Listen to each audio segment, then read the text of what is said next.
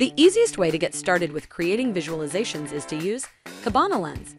In this video, you'll learn how to create lens visualizations through basic drag and drop actions. To start visualizing your data, begin by creating a new dashboard. Open the Kibana main menu by clicking the menu button on the top left and select Dashboard. This brings you to an overview with any existing dashboards. Click Create Dashboard to create a new dashboard. This brings you to an empty dashboard to which you can add visualizations. Click Create Visualization to create a new visualization. This opens the Lens drag and drop editor, which consists of 4 sections. At the top, you can create queries and filters.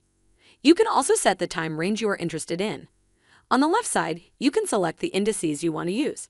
Below that, you'll see a list of fields that are available in the documents in the selected indices. If you click on a field, you can get quick information about the data in that field, like the most common values. In the middle, you'll see the visualization area. This is where your visualization will be shown. To get started building a visualization, simply drag and drop a field into that area. You can see that Lens tries to guess how you want this field to be visualized.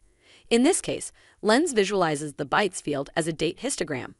It shows the median number of bytes per 3-hour interval as a vertical bar chart. If you want to visualize the data differently, you can try clicking on the suggestions that appear below the visualization area.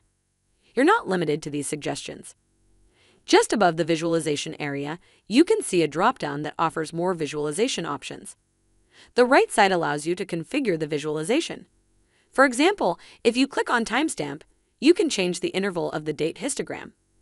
If you want to visualize a metric other than the median, click on the field name under vertical axis. For example, you can visualize a sum of bytes instead.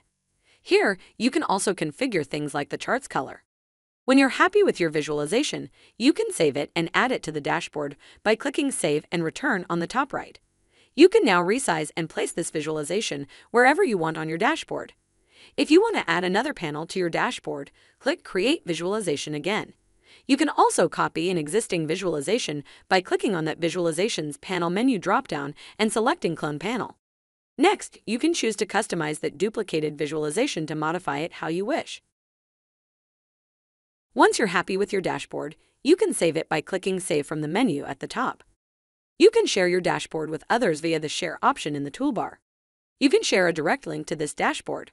Or you can generate a PDF report that you can send to folks who don't have access to Kibana.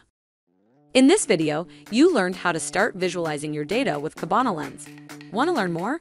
Visit the Elastic Quick Starts page to learn how to get started with one of our solutions for free.